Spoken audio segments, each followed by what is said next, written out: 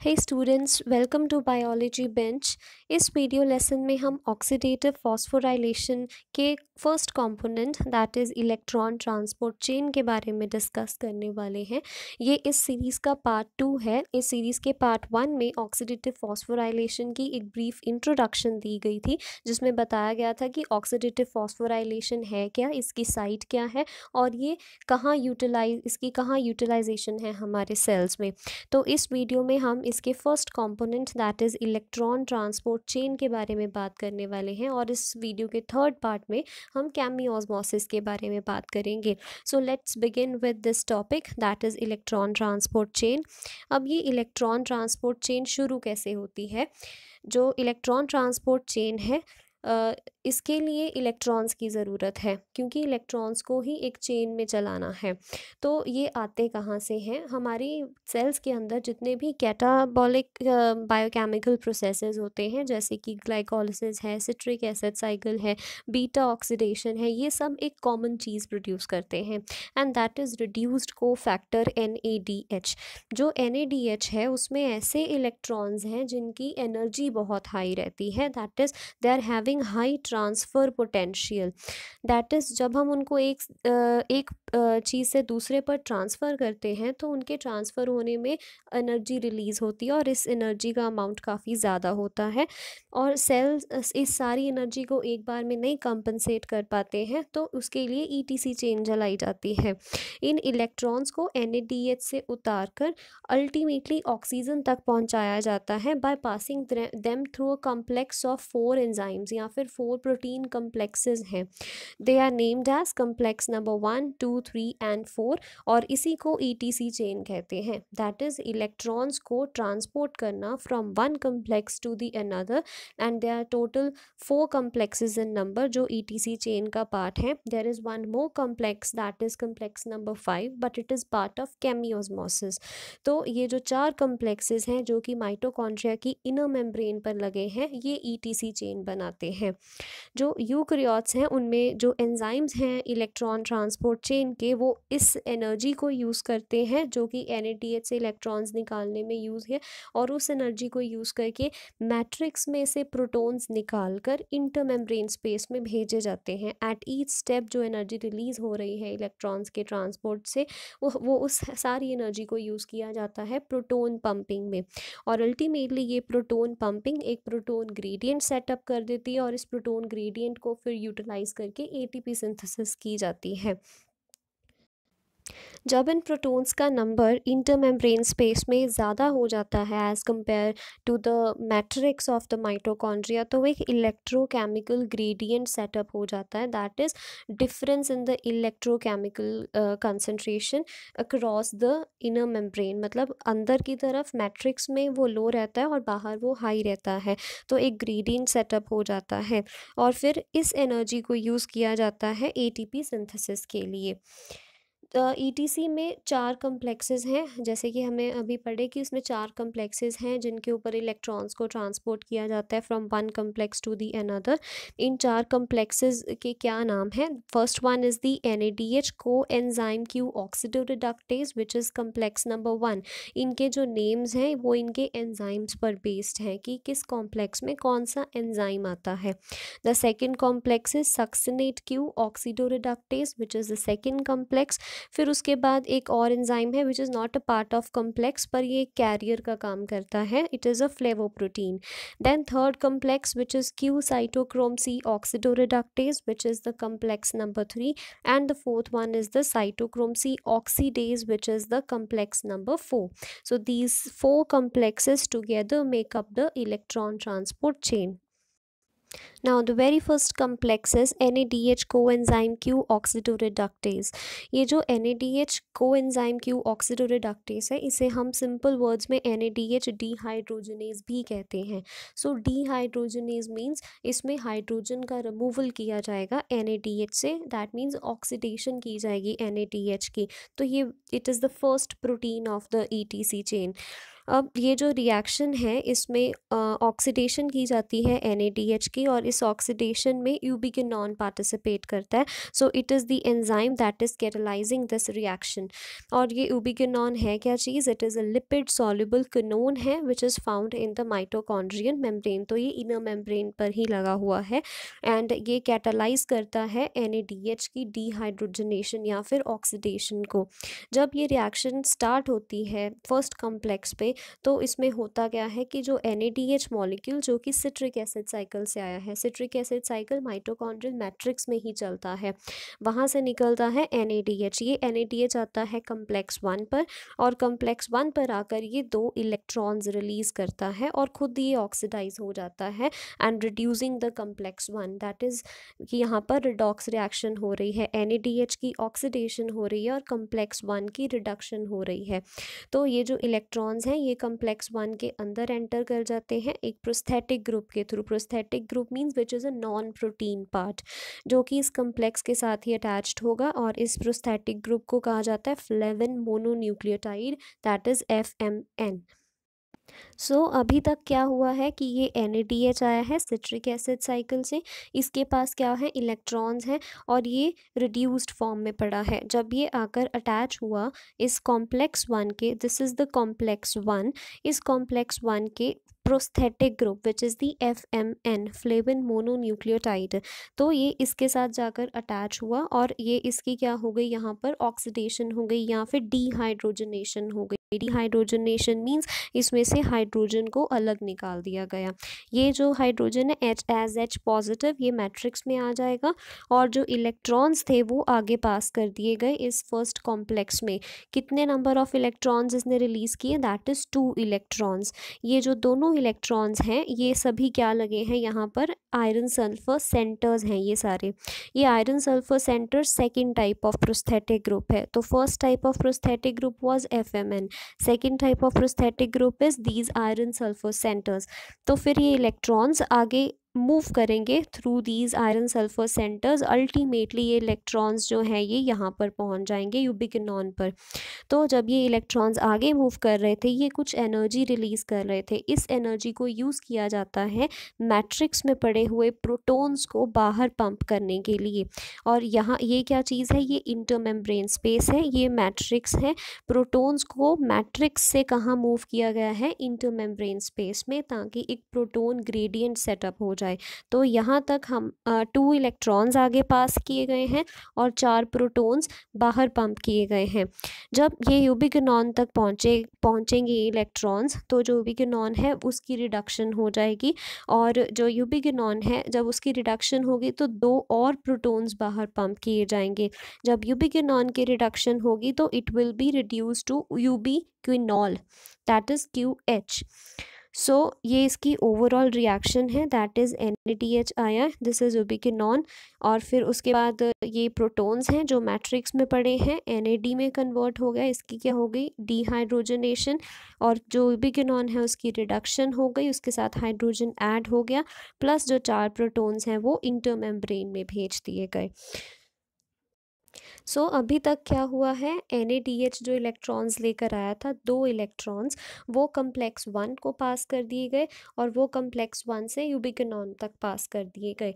Simultaneously 4 protons complex 1 ने बाहर pump किए और 2 प्रोटॉन्स यूबिक्विनॉन रिडक्शन ने बाहर पंप किए. दैट मीन्स कि इन टोटल यहाँ पर 6 प्रोटॉन्स जो हैं वो इंटरमेम्ब्रेन स्पेस में पहुँच चुके हैं. Now comes the second complex. Second complex का name है succinate Q oxidoreductase. Another name for that is succinate dehydrogenase. अब ये जो succinate dehydrogenase है या complex 2 है, ये second entry point है electron transport chain का. जब यूबिक्विनॉल तक इलेक्ट्रॉन्स पहुंच चुके हैं, अब वो कहाँ पास होंगे, नेक्स्ट स्टेप पे. जो complex 2 है ये एक एक पॉइंट में अनयूजुअल है। वो इसलिए अनयूजुअल है क्योंकि ये अकेला ऐसा एंजाइम है जिसके दो फंक्शंस हैं। One is citric acid cycle में एक फंक्शन और दूसरा फंक्शन इलेक्ट्रॉन ट्रांसपोर्ट चेन में है। जब हम इसके स्ट्रक्चर की बात करते हैं तो इसमें 4 प्रोटीन सब यूनिट्स हैं और साथ में क्या लगा है, एक फ्लेविन एडेनिन डाई न्यूक्लियोटाइड को फैक्टर लगा है। जैसे उसमें FMN था को फैक्टर कम्प्लेक्स 1 में, यहाँ पर FAD को फैक्टर है इन कम्प्लेक्स 2। साथ लगे हैं आयरन सल्फर क्लस्टर्स, बिल्कुल वैसे ही जैसे कम्प्लेक्स 1 में थे। और एक एडिशनल चीज़ है that is the haem group. Haem group का इलेक्ट्रॉन ट्रांसपोर्ट में कोई काम नहीं है। हीम ग्रुप जो है उसका काम कहाँ है, रिएक्टिव ऑक्सीजन स्पीसीज को कम प्रोडक्शन करने में। क्योंकि जब ये ऑक्सीडेटिव फॉस्फोराइलेशन होता है इसमें एनर्जी तो प्रोड्यूस होती है, साथ में फ्री रेडिकल्स प्रोड्यूस होते हैं और ये फ्री रेडिकल्स हमारे लिए हार्मफुल होते हैं। तो इस हीम का काम क्या है, उन फ्री रेडिकल्स की प्रोडक्शन को कम करने में है। जैसे कि इस पॉइंट में बताया था कि इसका रोल सिट्रिक एसिड साइकिल में भी और ETC चेन में भी है। तो सिट्रिक एसिड साइकिल में इसका क्या रोल है, ये सक्सिनेट को फ्यूमरेट में ऑक्सीडाइज करता है। और जो सेकंड रोल है जो कि यहाँ है in the electron transport chain that is ubiquinone की रिडक्शन, जो कि कम्प्लेक्स 1 ने भी की थी यूबिक्विनॉन की रिडक्शन, ये भी वैसे ही करता है। लेकिन इस स्टेप में इतनी एनर्जी नहीं रिलीज़ होती है जो कि फर्स्ट स्टेप में हुई थी या फर्स्ट कम्प्लेक्स में जो हुई थी। क्योंकि सफिशेंट एनर्जी नहीं रिलीज़ हुई है तो ये प्रोटोन ग्रेडियंट को सेटअप करने में ये कॉम्प्लेक्स पार्टिसिपेट नहीं करता। That means at this point no protons will be pumped out of the matrix into the intermembrane space. ये इस कम्प्लेक्स 2 का डायग्रामेटिक व्यू है जिसमें जो ये पार्ट है ये सिट्रिक एसिड साइकिल का शो किया गया है और जो ये पार्ट है ये इलेक्ट्रॉन ट्रांसपोर्ट चेन का शो किया गया है। सिट्रिक एसिड साइकिल में क्या हो रहा है, सक्सिनेट जो है वो फ्यूमरेट को ऑक्सीडाइज कर रहा है। दैट मीन्स उसमें से 2 प्रोटोन्स निकाल रहा है। ये 2 प्रोटोन्स जो है यहाँ मैट्रिक्स में ही रह गए। जो FAD है जिसकी हेल्प से इसको ऑक्सीडाइज किया गया है वो इसके 2 हाइड्रोजन्स को ले लेगा, दैट इज़ FADH2। वो जब इस कॉम्प्लेक्स 2 के साथ बाइंड होगा तो वापस से FAD में कन्वर्ट होगा और इलेक्ट्रॉन्स को आगे पास कर देगा to the iron sulphur centres. In iron sulphur centres से ये इलेक्ट्रॉन्स पास होते हुए आगे जाएंगे। ये हीम ग्रुप है जो कि पार्टिसिपेट नहीं करता इन इलेक्ट्रॉन ट्रांसपोर्ट और अल्टीमेटली ये इलेक्ट्रॉन्स पास कर दिए जाएंगे यूबिक्विनॉन पे और यूबिक्विनॉन की क्या हो जाएगी, रिडक्शन हो जाएगी। लेकिन यहाँ पर इतनी एनर्जी नहीं रिलीज़ हो रही है ज़्यादा अमाउंट में, तो प्रोटॉन्स बाहर पंप नहीं किए जाएंगे। This is the overall reaction की जो हो रही है। जो सक्सिनेट है वो किस में कन्वर्ट हो रहा है, फ्यूमरेट में, और जो यूबिक्विनॉन है वो कन्वर्ट हो रहा है QH2 में। नाउ नेक्स्ट जो पार्ट है वो है इलेक्ट्रॉन ट्रांसफर फ्लेवोप्रोटीन क्यू ऑक्सीडोरेडक्टेज जो है, it is also known as ETF Q ऑक्सीडोरेडक्टेज या इलेक्ट्रॉन ट्रांसफरिंग फ्लेवोप्रोटीन डीहाइड्रोजनेज है। जो अभी तक हमने 2 फ्लेवोप्रोटीन्स देखे, एक FMN था एक FAD था, उससे जो इलेक्ट्रॉन्स आए अब इसने उनको आगे ट्रांसफ़र करना है। एंड इट इज़ ये एक एंजाइम है जो कि इलेक्ट्रॉन ट्रांसफरिंग फ्लेवोप्रोटीन से इलेक्ट्रॉन्स को लेता है और इन इलेक्ट्रॉन्स को यूबिक्विनॉन रिडक्शन में यूज़ करता है। That is it reduces the ubiquinone. Then comes the third complex that is Q cytochrome C oxidoreductase। जो ये थर्ड कम्प्लेक्स है इसे हम साइटोक्रोम C रिडक्टेज भी कह सकते हैं या साइटोक्रोम BC कम्प्लेक्स भी कह सकते हैं। ये जो कम्प्लेक्स है ये एक डाइमर है, इसमें 2 सब यूनिट्स होंगी और हर दोनों सब यूनिट्स में 11 प्रोटीन सब यूनिट्स होंगी, that is 11 in one and 11 in the other, और एक आयरन सल्फर क्लस्टर प्रेजेंट होगा। और इसके अलावा 3 साइटोक्रोम्स प्रेजेंट होंगे। 1 will be the cytochrome C जो कि इंटरमेम्ब्रेन स्पेस में होगा और 2 होंगे B साइटोक्रोम्स। जो साइटोक्रोम है वो एक इलेक्ट्रॉन ट्रांसफरिंग प्रोटीन है और उसमें एक हीम ग्रुप हमेशा अटैच्ड रहता है। तो साइटोक्रोम क्या है, वो भी एक इलेक्ट्रॉन ट्रांसफरिंग प्रोटीन ही है। जैसे यूबिक्विनॉल के पास जो इलेक्ट्रॉन्स आए अब वो कहाँ आने हैं, इन साइटोक्रोम C के पास आने हैं। तो ये भी एक इलेक्ट्रॉन ट्रांसफरिंग प्रोटीन है जो इलेक्ट्रॉन्स को आगे ट्रांसफ़र करता है, लेकिन इसमें एक स्पेशलिटी कि इसमें एक हीम ग्रुप अटैच्ड होगा। जो आयरन, क्योंकि हीम ग्रुप के सेंटर में क्या पड़ा होता है, आयरन पड़ा होता है। दैट मीन्स इस कम्प्लेक्स में आयरन है। तो ये जो आयरन है ये इसकी दो स्टेट्स रहेंगी, one will be the reduced state and one will be the oxidised state.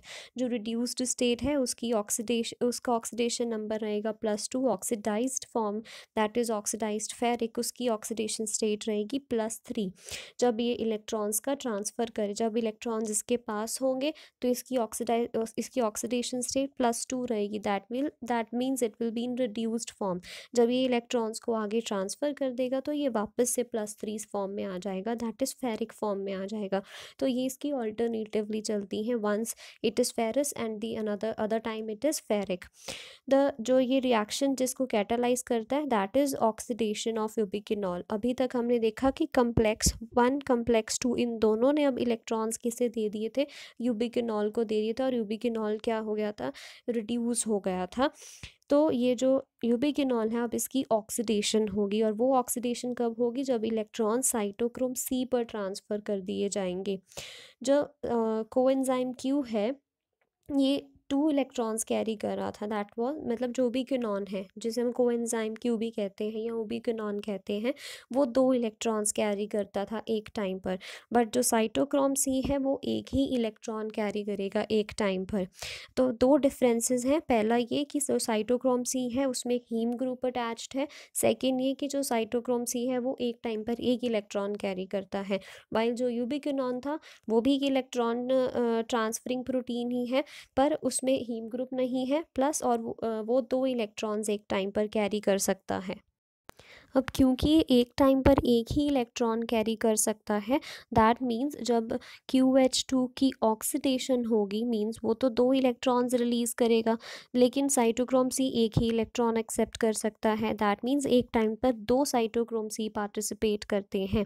That means जो साइटोक्रोम सी है वो उसके 2 एक्सेप्टर्स लगेंगे और QH2 डोनर एक लगेगा, इसलिए ये 2 स्टेप्स में होता है और इसे हम क्यू साइकिल भी कहते हैं। It will be clear with this diagram कि इसमें 2 स्टेप्स हो रहे हैं, और ये इसकी साथ में इक्वेशन भी दी गई है। ये रिड्यूस्ड यूबिक्विनॉल है और एक टाइम पर ये 2 साइटोक्रोम सी जो कि ऑक्सीडाइज्ड फॉर्म में है वो रिक्वायर्ड है, +2 जो H पॉजिटिव हैं वो बाहर पंप किए जा रहे हैं जब इलेक्ट्रॉन्स आगे ट्रांसफ़र होंगे। तो ये फर्स्ट है जिसमें पहले एक इलेक्ट्रॉन ट्रांसफ़र किया जाएगा, फिर सेकेंड इलेक्ट्रॉन ट्रांसफ़र किया जाएगा।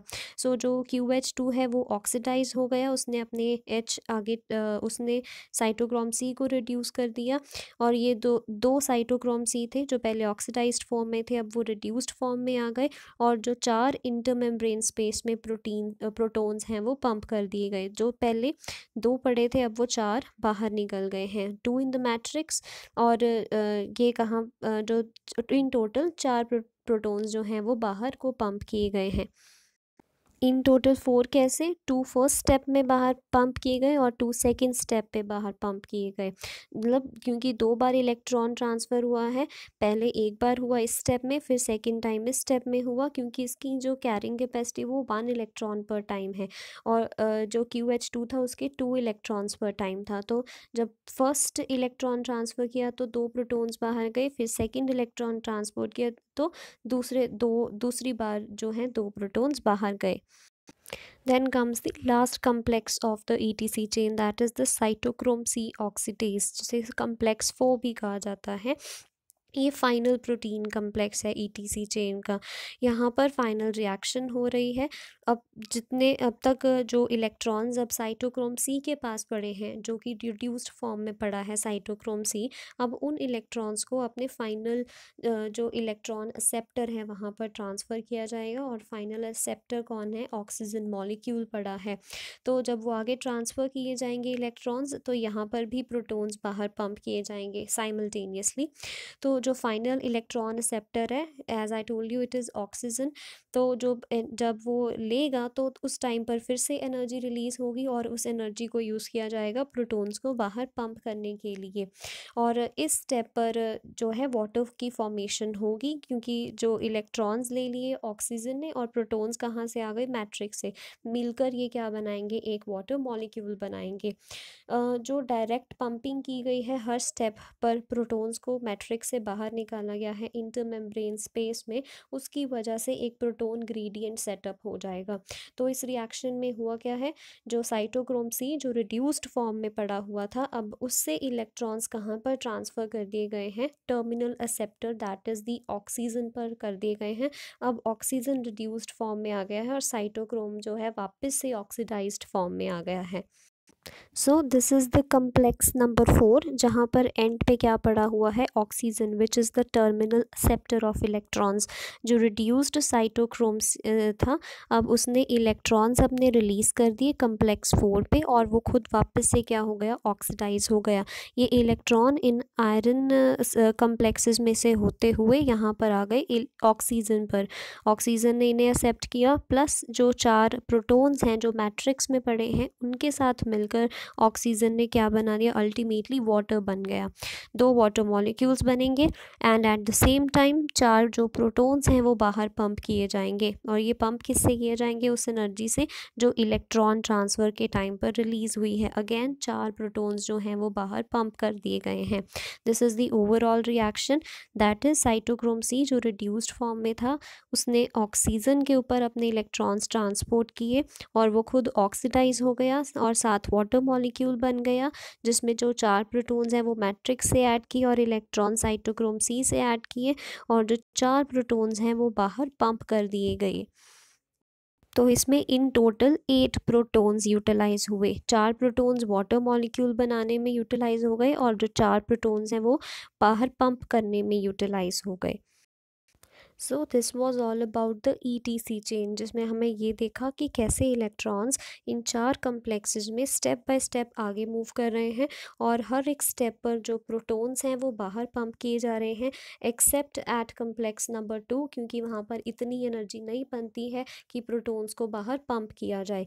तो इसका रिज़ल्ट क्या निकलता है कि इस प्रोटॉन पंपिंग के कारण यहाँ एक इलेक्ट्रोकेमिकल ग्रेडियंट सेटअप हो जाता है। दैट मीन्स मैट्रिक्स के अंदर जो प्रोटॉन्स हैं उनका लेवल लो होगा, और जो इंटरमेम्ब्रेन स्पेस के अंदर प्रोटॉन्स हैं उनका लेवल ज़्यादा होगा। क्योंकि उनका लेवल अब ज़्यादा हो गया है, तो एक इलेक्ट्रोकेमिकल ग्रेडियंट सेटअप हो गया है, जिसे यूटिलाइज़ किया जाएगा कम्प्लेक्स नंबर 5 में, और एक केमियोस्मोसिस का प्रोसेस किया जाएगा, और केमियोस्मोसिस में प्रोटॉन वापस से मैट्रिक्स के अंदर लाए जाते हैं, और जब ये अंदर आते हैं उस चीज़ को ATP सिंथेसिस में यूटिलाइज किया जाता है। So this was all about the ETC chain. Chemiosmosis जो कि इसका सेकंड पार्ट है, उसके बारे में वीडियो के पार्ट नंबर 3 में डिस्कस किया गया है।